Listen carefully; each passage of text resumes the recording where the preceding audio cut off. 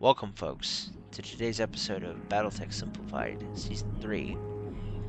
I'm Michael Schockman, I'll be your host and commentator, and in today's episode we will be covering the clan that is most well known by many, but is not heavily known to be anything other than a warrior caste that also dips their toes into other things.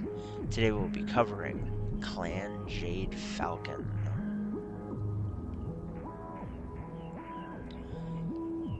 Staunch traditionalists and aggressive fighters, the Jade Falcons were central in the creation of the Crusader philosophy and considered Clan Wolf their enemy. Despite their martial might, their martial might makes right mindset, the clan treated their civilian caste well, though with a firm hand, and their mercantile efforts were second only to the Diamond Sharks, leading to an above-average standard of living. The Jade Falcon clan was one of the 4 original participants in the Inner Sphere invasion and confronted the Federated Commonwealth. Abjured from the homeworlds, they moved into their occupation zones in the Inner Sphere. In 3151, they would participate in the Clan trial, only to lose in the process. Following their defeat, Alaric Ward dictated that the clan should now find inspiration in the Black Watch, serving as an elite force and honor guard for the First Lord. With most of the Jade Falcon Tomon having left for Terra, their occupation zone splintered into a region known as the Hinterlands. One of the emergent powers in the region, centered on Sudeten, would keep the clan Jade Falcon mantle, resulting in 2 Jade Falcon Khans, one on Terra and one on Sudeten, by 3152. As for the profile, the psychological and military profile of the Jade Falcons, ladies and gentlemen, I would definitely have to say that Jade Falcon are kind of like the most okayest of boys or girls.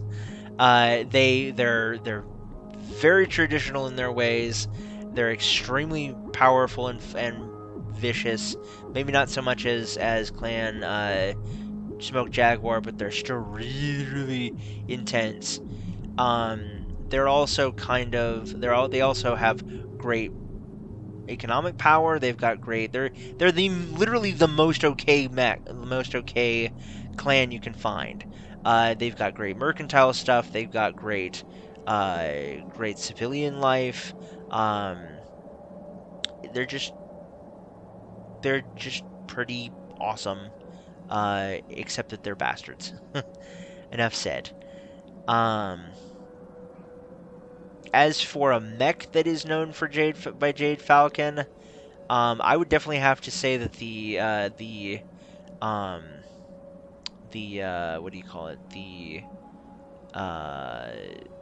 Hunchback Mark II, or IAC, I believe is one of them. They were specifically known for being mechs that were given by Jade Falcon to people who were in disgrace to try and go and die gloriously because they were severely under-armored. They basically had tissue paper for armor, but they were well armed with like 2 autocannon 20s and a bunch of other weapons, so they would basically run into combat, destroy as many people as possible, and then get blown to smithereens by overwhelming opposition. So yeah, that's kind of a thing. And as for my personal feelings on Clan Jade Falcon, ladies and gentlemen, I do have to say, I faced them in combat. They are tough to fight against. I am lucky that it's just in a game, because if I had to cross them in real life, I'd be fucked. Anyway, folks, yeah. Thank you guys so much for joining me on today's episode, folks. Hope you enjoyed. If you did, please be sure to comment down below with what your thoughts on Clan Jade Falcon are. Do you think that they're generally good generalists, or do you think that they are practically useless pragmatists? Let me know down below. Yeah, guys. Thank you so much for joining me. Hope you enjoyed. Stay tuned for the outro if you want to find out how you can best support my work. I would really appreciate any support you could give. I do want to give a quick shout out to all of the people who have been giving us likes, shares, and views. I really appreciate it. I'm Michael Shockman, folks. I've been your host and commentator.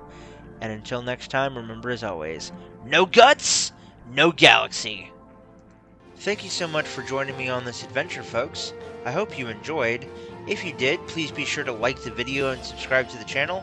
Also, be sure to ring the bell icon so you never miss an episode.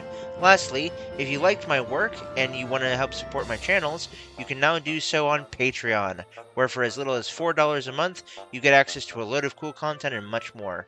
Thanks so much, ladies and gentlemen. I'm Michael Shockman, and until next time, remember, keep it real, keep it safe, keep it healthy, and we will see you guys again soon in the next one. Peace off, everybody.